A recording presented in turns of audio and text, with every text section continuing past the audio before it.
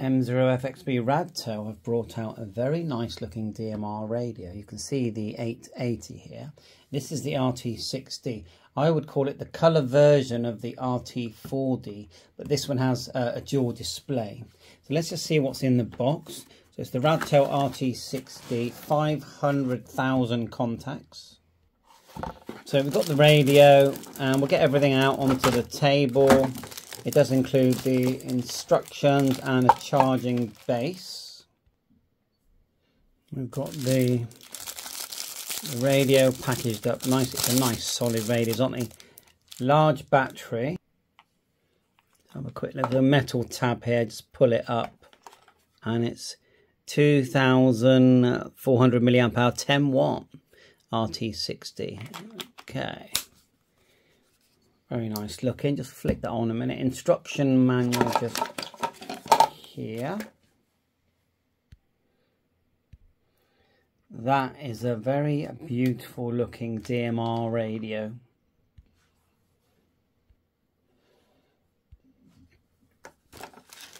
Now I have been making videos on a very similar model, so I am learning. Yeah, that's your printed manual. There's your drop-in charger, solid, and they give you an antenna and a belt clip and wrist strap, charger and USB charging cable as well.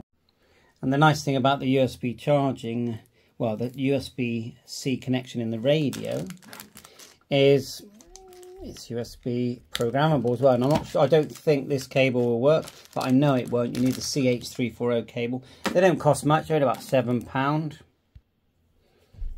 Get the antenna on, and the stock antennas, I think the Radtel provide, I think are good. Oh yeah, I remember, to get this belt clip on, you are better off removing the battery, because then you're going to get rid of the risk of scratching it just here. So, because it's like these spring-loaded ones, and they're really strong. They're really good. They're very good belt clips. I've scratched radios in the past. Okay. Comes on, Radtel. Let's just do basics. We're going to just turn the thing on, RT6D, and we're going to go on the A band. So let's work out A and B. So here, look, A, B, dedicated A, B button, which is nice. You can see my hotspot's already making my 4D pick up some signals in the background just here. Let's get this to the instructions, just clonk them there. So I'm just going to type in the frequency of my hotspot now, but we're not in DMR mode, it actually says FM mode there. So we're going to go 4315550. I'm not sure if it will pick up any DMR audio because I haven't put in my DMR number and things like that, but I just put it in, and then on the menu, if you go menu, go to key functions, select. I could probably, well, I know I can make one of them, say the number 1 button, menu, and the buttons feel nice, soft, good quality.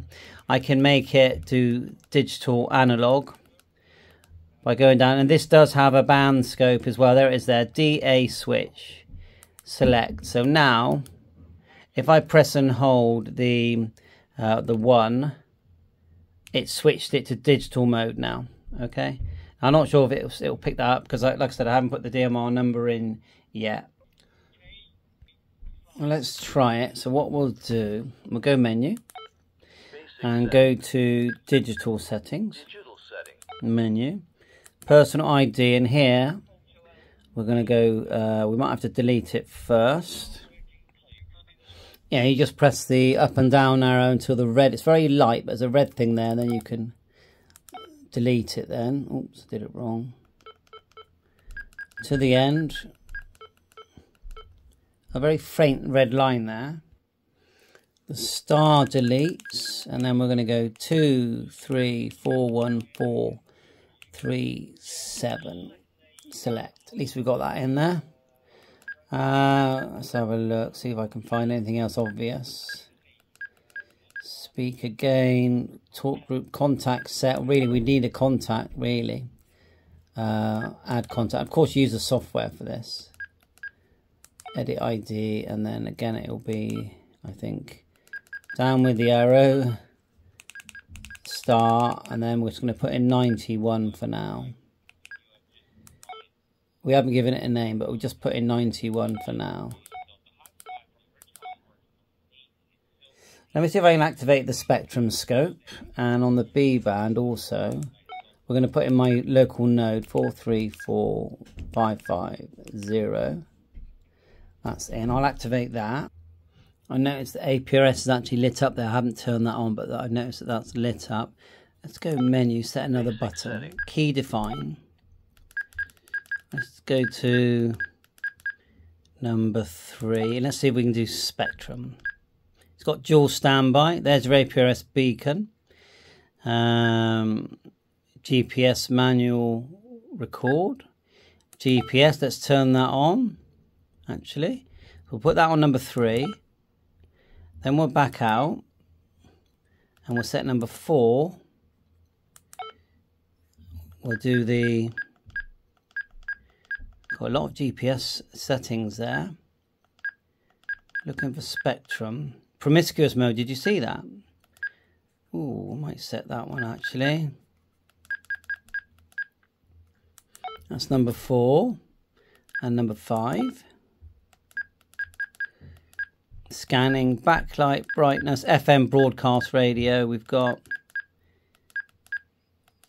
digital analog switch. Oh, I'm looking for spectrum. Maybe that's only on the... Ah, found it.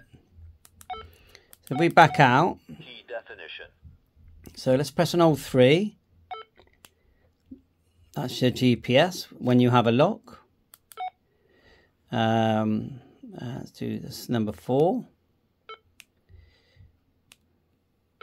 Not doing anything there.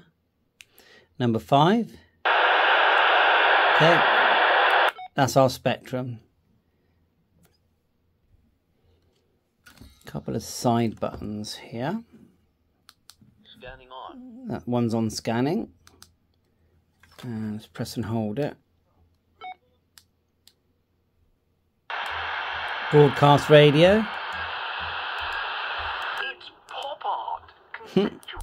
That's good. I know it's backlit. These buttons are a bit greeny. What else? Let's try the other button here. So you've got PTT on the B.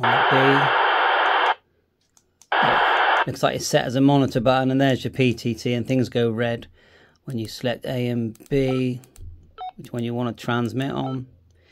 VFO memory. It does do zones though. You'll be able to set this to do zones as well. Let's press and hold the hash. TX frequency, okay. Back, press and hold to start. Alright. Yeah, so lots to tinker with. All your symbols are at the top here. Big LED SOS button. Proper turning knob, volume knob there. Okay, we got the node coming through on analog, sounding great. And you set your settings by going menu and go down to channel. Channel set there, and there's your transmit tone. Type the frequency as normal, set your shifts. Let's have a look at the extended functions. We'll go menu. Keep going down until you see extended. This is where you're going to start finding your GPS. Let's turn it on. Like so. And you've got baud rates, PC monitor. I'll show you that on another video. Okay, and go down. APRS. I want that off at the moment anyway, because I noticed it was on. But just to see your station modes, beacon setup, Digi setup, APRS receive, TX, demod tone, and all the settings you'd expect. I notice the APRS is still showing up there. Right, let's connect this to the computer and see if we can add a few bits and get it receiving some DMR.